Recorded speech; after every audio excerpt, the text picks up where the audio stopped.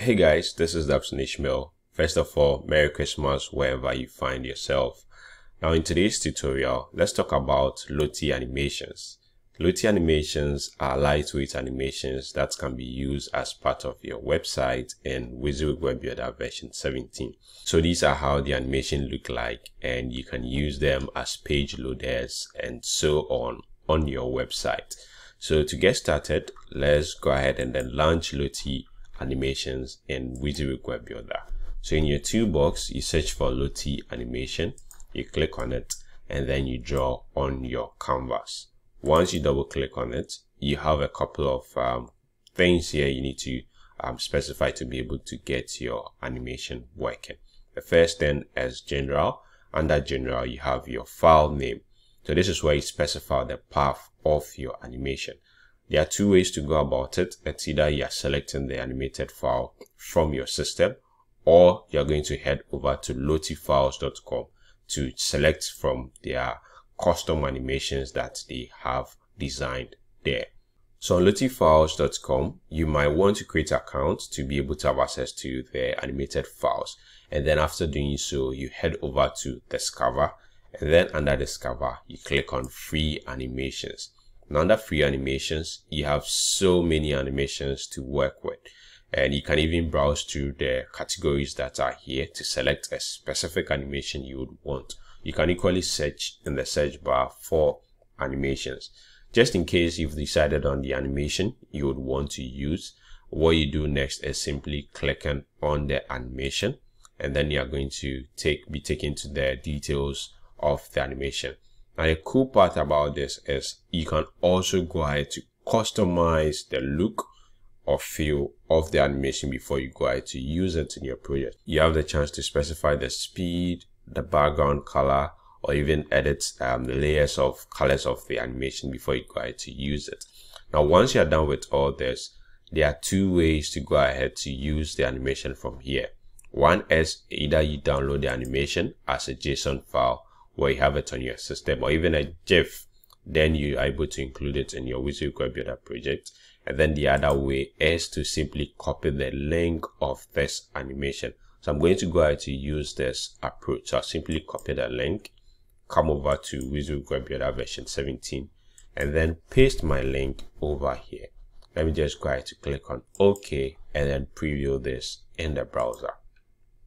So as you can see, I have my animation over here, which is playing the way it was playing on the original website, that is lottiefiles.com. So if I come back here, there are other configurations that I can do or set as part of my animation. But even before then, one may ask, what is the best way to include the animation? Is it to download them or to include them from that is lottiefiles.com? Well, the best way I would personally recommend is to include them from lottiefiles.com. Now the reason is because these animated files are already hosted on lottiefiles.com. So once you include them, the link in your website, it is easier for your website to load these files from Lottie Files on your website. However, when you download them and you specify or include them directly from your system, these files are going to be uploaded to your server.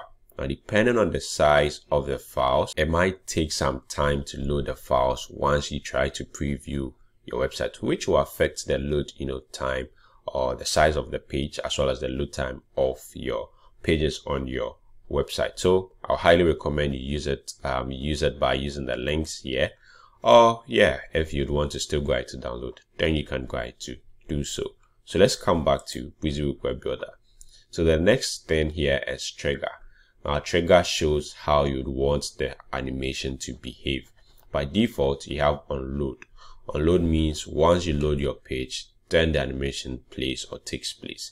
Then the next one is hover. Once you put your cursor on the animated file or Lottie animation over here, then it is going to play. Click is once you click on the Lottie animation, then it is going to play. And then you have scroll. So there are two scrolls over here. One is as you scroll once, then animation takes place, and then the next one is as you continuously scroll, the animation play in bits based on the way you scroll your pages. And you notice that once we selected scroll, we have this viewport section activated. So this allows you to specify where on your page or where on your screen you would want the animation to take place or play at. And then you have loop animation. So this, if you want the animation to play continuously, this is what you use to control that, as well as you have show controls if you want to be able to start, stop, and then even loop the animation. You have that controls over here. So you have play, you have stop, and then you have the loop icon over here as well.